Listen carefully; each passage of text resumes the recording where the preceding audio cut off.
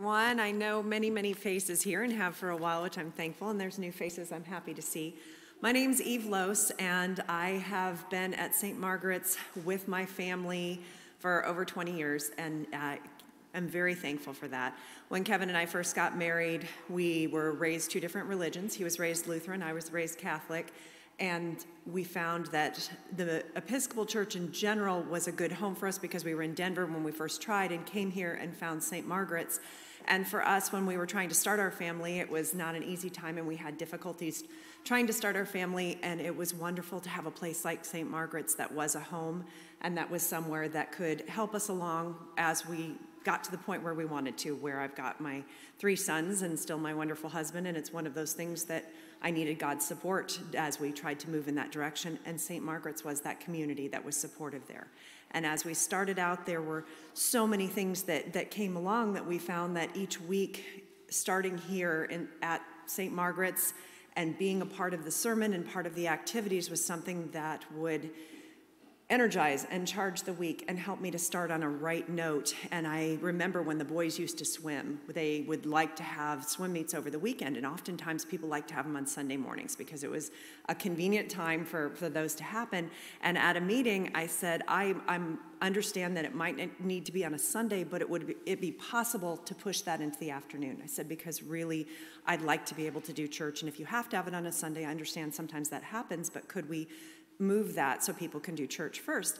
And I had a wonderful friend who was kind and said, Eve, you know, God is okay if you don't go to church every week. And I said, I understand. And I said, and I agree that God's not going to be angry with me if I miss a week or so, but I need to go. It's something that is for me, and it's not a box check.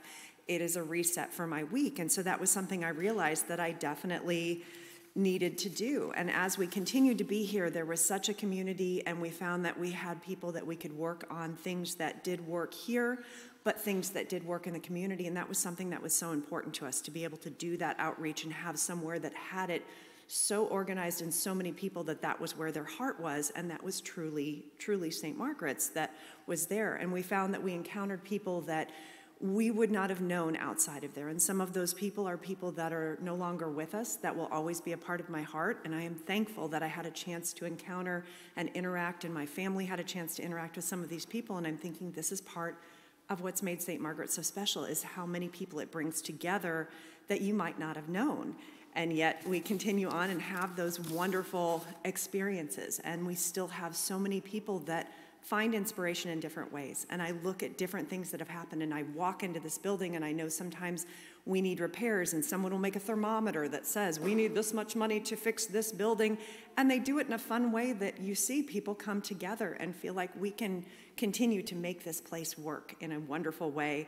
And sometimes I see surprises of things that were done around here that might go without anyone knowing who did it, because people love to have this community and want to make sure that it's empowered to do what it can. And sometimes that is making sure our building survives and that we have enough money to do that, which is great.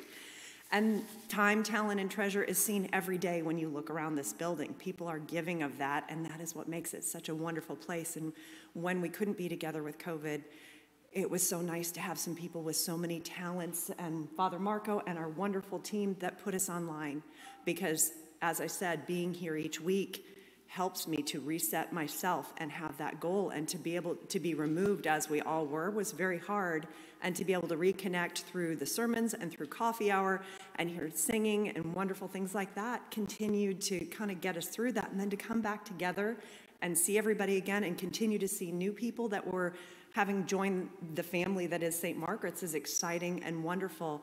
And so it is a really exciting time to see that what was here and what is always special continues, yet it is continuing to grow, and we're continuing to add to all the wonderful things that we do in this building, in the community, and around the world, where we even have people across the world like Corinne. It's just a place that touches my heart all the time, and I know for my family does, and I'm just excited to see opportunities like this. And I know stewardship always kind of, as we talked about, sometimes brings that.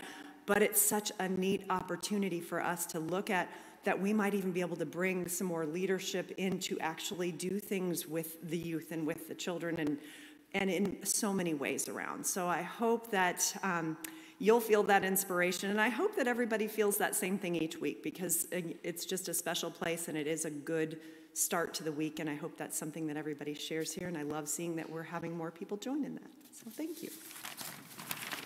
Thanks, Eve.